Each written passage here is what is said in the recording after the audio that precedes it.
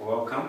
In this video, we want to see how we can apply differentiation to find and classify stationary points and inflection points where possible of the following functions. So, when you are taught to find stationary points, the first thing that you have to know is stationary points happens where the derivative or the gradient function is equal to 0. So when the gradient function or when the gradient is equal to 0, that's when we have what we call stationary points or inflection points. Sometimes they can be called critical points. Now we have three types of critical points or stationary points. One, we have a maximum, minimum, or point of inflection. The point of inflection is sometimes called the saddle point. So the first thing that you have to do, you have to find the gradient function, which you have to equate to 0. So in our first question, which is a, we have a function f of x is equal to x squared minus 4x plus 5. So the first thing that we have to do here is to find the gradient function, which is f prime of x is equal to, when we try to differentiate this one using the sum and that one we had.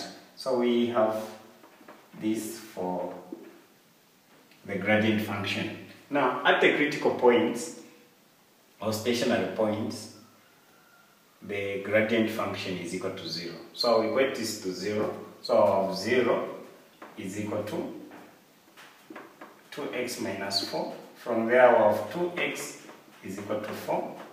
Then I'll have x equal to 2. Now, since we are finding the stationary points, we have to find the y value or the f of x at this point where we have x is equal to 2. So if I try to replace 2 in this particular function of something like this, so f of 2 is equal to 2 squared minus 4, 2, 5. Here I'll get 4. 4 minus 8 plus that, I'll get this equal to 1. So the critical point is at x comma y. The x value is this one, the y value is that one. So we have 2 comma 1. So this is the critical point. Now we have to find the nature of this particular critical point, or in other words, we have to classify it. It can be a minimum. It can also be a maximum, or it can be a point of inflection, which we also call the saddle point. Saddle point. So the minimum looks like this one, the maximum looks like that one, the saddle point looks like that. So this point here is what we call the saddle point. It can also be the other way around. Now, we have the minimum when the second order derivative is positive. If it is a maximum turning point like this one, the second order derivative should be negative. If it is a saddle point, we get a 0.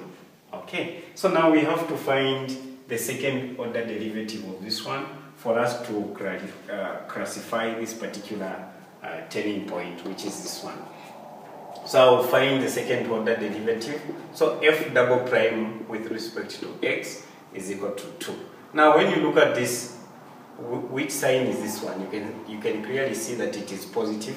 So we have what we call the minimum turning point. So we can say therefore this one is a minimum turning point. Okay, now every time you are given or you are asked to find the stationary points or the critical points, the first thing that you do is find the gradient function, equate it to 0, find the value for x, then replacing the actual function, find the value for y, then have the point, then test the actual point if it is a minimum, maximum, or saddle point. Now what will happen is for a minimum, the second order derivative will be positive. If it is a maximum, it will be negative. If it is a saddle point, it will be 0. This is what we call the second order derivative test. So sometimes they will tell you to say, use the second order derivative test, then you have to use this particular concept. Sometimes you can just check the neighborhood for this one and predict if it is a minimum, maximum, or saddle point. Okay, I will discuss that one in the next videos. Okay, so now we go to B. Again, we use the same procedure. We are going to find dy over dx, equate it to 0, because that's what happens at stationary points. From there, we'll calculate the value for x or the values for x. So you should always take note that we are not always going to have one point. Sometimes we have many points as turning points. Okay, so now let's see what happens in B. So in B, we have to differentiate. We find the gradient function. We have to differentiate, find the gradient function, equate it to 0, solve the value for x, of which that particular gradient function is 0. So here we have B, y is equal to x3 plus 3x. So y prime is equal to, this will be 3x squared plus 3. Now, at the stationary points, the derivative is 0. So if I try to equate that to 0, I can divide throughout by 3.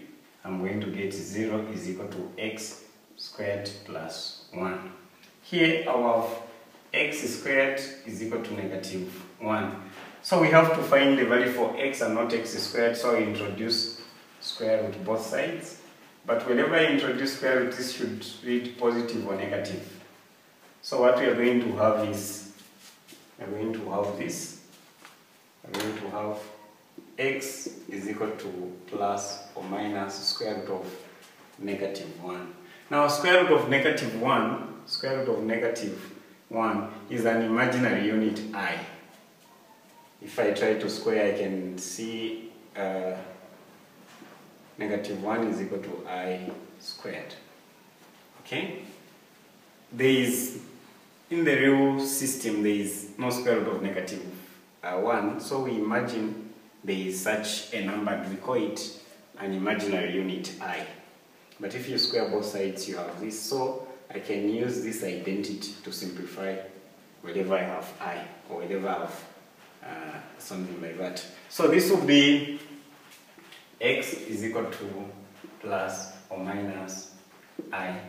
So the critical point occurs at x is equal to I, or, and, should I say, and x is equal to negative I.